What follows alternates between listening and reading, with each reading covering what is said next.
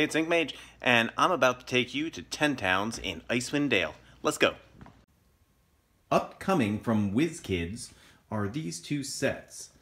One is for several buildings, and I'll show you in a second, and one is for the lodge. The buildings are these: an inn, an apothecary, and a residence. And of course, this is the lodge. But how do they look in person? Well, let's take a look. One thing out of the gate that I can tell you that I like is this. Look, you can just pick these up. Pick them up, drop them down.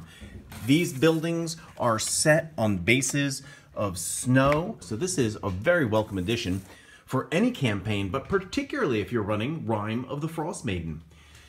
So let's take a look at the lodge. Looks pretty good. I love it. And it's pretty sizable. I grabbed some minis that were near at hand just to show you the size. And here we have a medium size mini, a large, and a huge. So you can see that these buildings are substantial in their size. And, you know, they could make up a small village or perhaps just a portion of the village for your player characters. But I mean, you could certainly, the price point is so reasonable on these that you could double up on these without hurting your pocketbook. One of the cool things is these do have some interior playing space. So for example, I'm gonna just pop this roof off and show you. Look at, you can head on inside to the lodge, and now it becomes a playable space. You can put your minis on the stairs, and that's pretty cool, right? And the same can be done over here as well. So there is playable space, and these assemble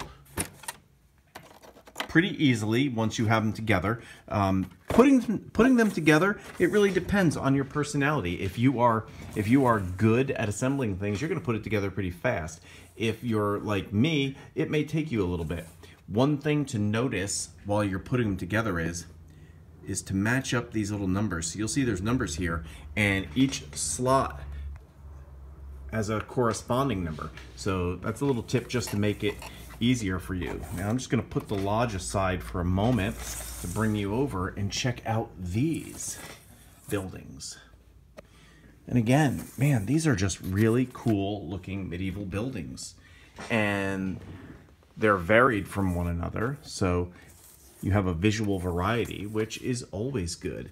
I like the graphic look. I mean, there's depth to that, so it does look, and I'm from upstate New York, and we were just dumped on with snow, so you know, this is recognizable for me. And again, you can jump into these buildings and you can pop these roofs up and off, and you can look in, and there's playable space, which again is maybe a plus for you. But maybe you just like having them out for set decoration, you know, to have out, you know, as set pieces for your town, and then you use maps for the interior. Whatever your style of play is.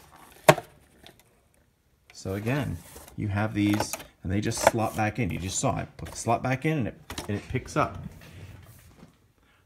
So here we have, there's the inn, the apothecary, and what was it? A residence. And it's really, you know, let me see. This could be an inn. Or maybe this is the inn. It's got a little sign. Let's get a focus on that. So here's the inn. Maybe this is the apothecary or residence. Or that's the apothecary and residence.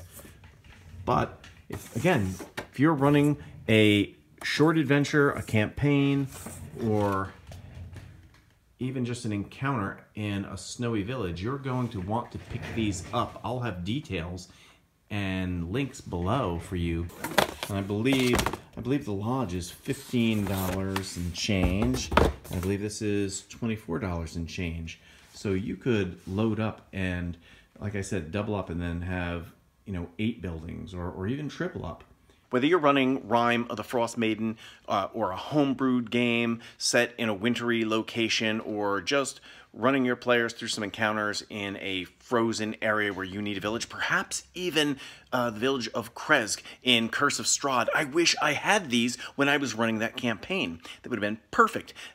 These are really going to be useful for your terrain arsenal, and really at that price point, they are a must-have. So I highly recommend you check them out. If you like this video, please like, share, and subscribe for some extra XP, and make sure to follow me on Instagram. Until next time, catch you later.